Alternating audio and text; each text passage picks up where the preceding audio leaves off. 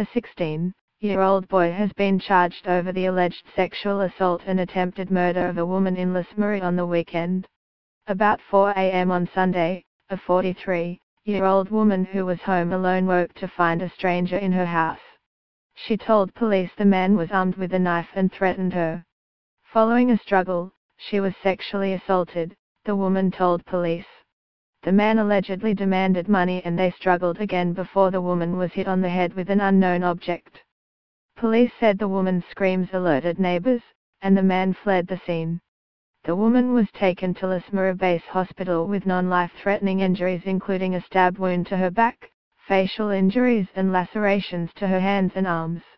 On Wednesday morning, officers from the Child Abuse and Sex Crimes Squad and Richmond Local Area Command arrested a 16-year-old boy in Corrigan, a town south of Les Murray.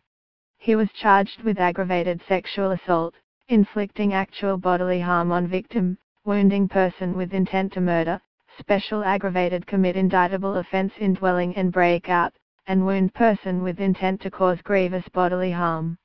The boy was refused bail and is due to appear at Les Murray Local Court on Thursday.